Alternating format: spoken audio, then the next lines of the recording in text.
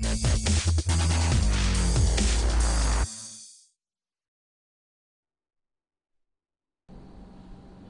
what's going on guys? You got Crave here, and this is going to be a very simple video on how you can quickly get into using the TellMeWhen add-on.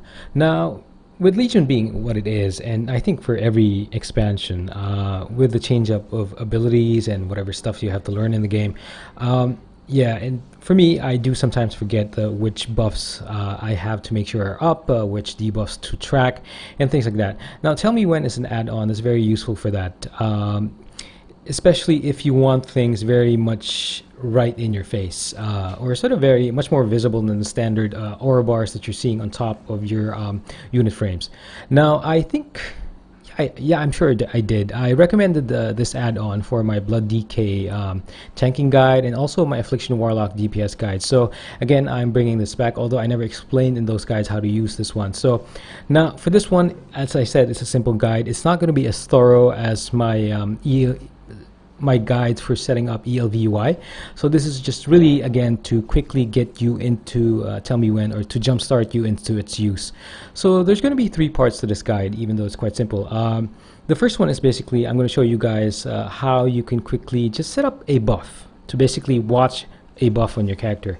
So I'm going to be using an enhancement shaman for that. Now the second example is going to be using my protection warrior, and especially it's a very useful section as you're able to use or track the ignore pain shield buff. That's really useful, not just the buff itself but also the absorb value of the shield. And the third example I'm going to be using is an affliction warlock and tracking at least 2 dots that you have to keep up on a mob. So as with my other guides, guys, as you can see, the options are up there on your screen. Just make sure to select the guide or the specific section you want to see, or if not, I would suggest going ahead and watching every single section in the order they're presented. It's really going to help you guys if you really are interested in the TellMeWhen add-on. So again, just make your pick from what you're seeing on the screen right now, and of course, if you are on a mobile device, just make sure to use the description box below to find the links to the specific parts of this guide. And as always, guys, thanks for watching this video, and I hope you leave a like on your way out and subscribe if you haven't.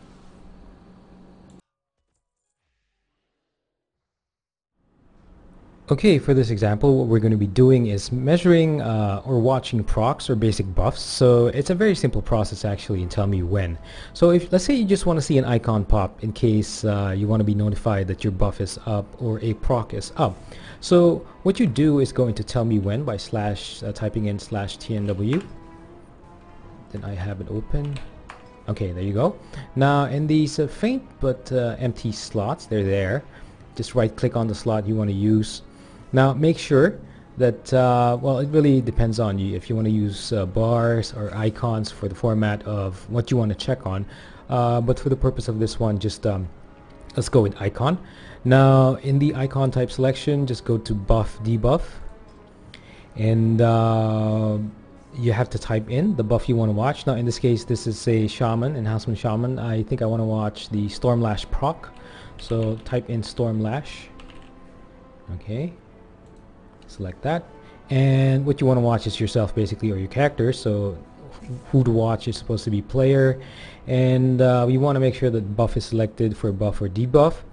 And yeah, let's keep it simple. We're not going to tweak anything else since we just want to know whether a buff is up.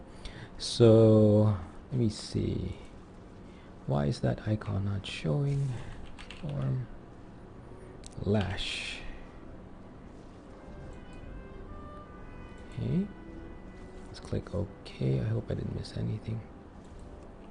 Okay, so let's try it out. Let's try to whack this dummy. Wait. Okay, come on, proc. There you go. So as you can see, Stormlash did proc. The evidence is also right down there in ELVUI. Okay, it's gone now. So that's basically how you can set up a buff or a proc to show up on your screen in case you want to be notified in a bigger way that it's up. The next one I'm going to be showing you guys is also pretty similar because it's also a buff format, but it also tracks any values that you want to track with it. So in this case, if it's I'm going to be using an example as an example, a protection warrior and his ignore pain buff, so you might want to check that out. Okay, for this example, we're going to be using a Protection Warrior's Ignore Pain buff with Tell Me When. So this is a pretty good example to use, mainly because you have to measure two things here. The first one being the amount of time left before the buff expires, and the second thing you want to measure here is the absorb value or the shield value of Ignore Pain. So what you want to do to set that up is to go into Tell Me When, and just go into options or right click any existing Tell Me When blank icon you got. Now what you want to do is go into icon. Okay, in the icon type, make sure to select buff debuff. Okay, and in the what to track field, what you want to do is type in the buff name, which is Ignore Pain. Right. Okay. Oh, by the way, if you want to change this bar you're seeing right now, just go into group and select it from here. Now I think it's more convenient to simply have the horizontal bar format, so let's click bar, go back to icon and set it up. Actually, there's not a whole lot left to set up. I mean, of course you can tweak it to your needs, but this is a basic guide, so let's just keep it simple. Now to make sure everything is set up correctly for Ignore Pain, in the buff debuff section, make sure to select the only variable number 1 in aura variables. Okay, and I hope that is correct. So let's click OK. Close out Tell Me When /TNW, and let's test it out on this big mob. Let's generate rage. Okay, let's put it up, and there you go. So that's the Ignore Pain buff working now. Okay, let's try to refresh it and increase the value. Now it's up to 150k again. Okay, let's get more rage. Okay, revenge, shield slam. There, we increase the value to 300k, but it's dipping. Okay, let's try increase it to increase it again and refresh the buff. There you go, back up to 300k. I love this Ignore Pain ability by warriors. But yeah, I think you're pretty much getting how it's supposed to go. Charge in. Refresh. Okay. And yep, that's how you pretty much use the Ignore Pain. Tell Me When with the Ignore Pain buff for Protection Warriors. Let's kill this guy. Okay. So for this example, what we're going to be doing is tracking debuffs on your target. So I think a good example of this one would be a dot class. So that would be like what you're seeing right now is an affliction lock, or it could also be Shadow Priest. I think you still have a bunch of debuffs on that, which also means some dots that you have to track. Although I haven't played a Shadow Priest lately, so I'm not sure what changes went into them.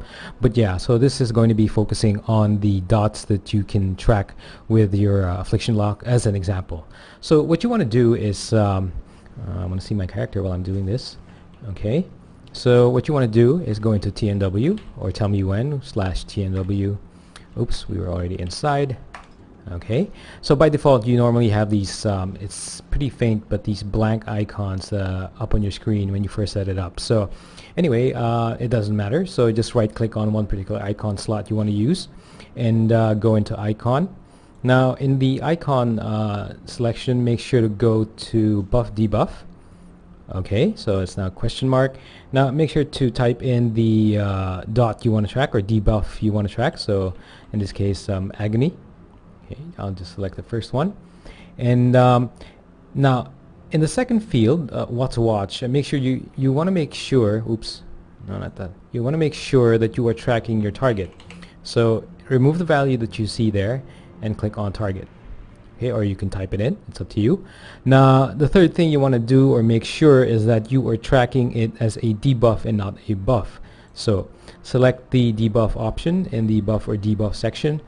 And to keep it simple, that's pretty much all you need to do. So I won't close this down, it's still set up, so let's see how it goes once we get into combat. As you can see, well, ELBUI is also tracking it on the target, but in case you don't have a nameplate that does that, you can use Tell Me When. So you can see here the dot is up, and it's also tracking the stacks that it has. So as you know, agony increases in damage over time. So that's one way to do it.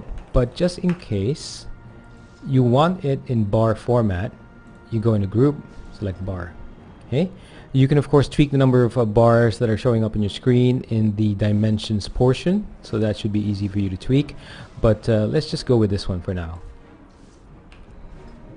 There you go. You also have a bar timer in that format, but the purpose of this one is just to focus on the icon part. So let's just get back into it. TMW, right click, let's just change it to icon. Where was that? Oh, here you go. Now, since this is a warlock, let's try two different abilities. I think corruption would be a good example. Okay, so let's go corruption, just to show you guys two dots being tracked. Corruption, and again you want to change the value of what to watch to target. Okay, and then make sure to select debuff in buff or debuff. Okay, so where's my corruption? I haven't played this lock in a while. Okay, let's try it out. And there you go. As you can see, since the corruption doesn't have any stacks to build up, it's just pretty much there. So, but once both agony and corruption expire, they're just going to disappear from your screen. So that sort of helps you notify you that one of your buffs has fallen off. It's especially useful in classes where you have to have 100% uptime on your dots. Again, like a Shadow Priest maybe, or a Rogue. Yeah, I'm pretty having a whole lot of fun with my Rogue right now. So Rupture, Garrote, yeah, things like that. So this is one way to sort of measure different debuffs on your target.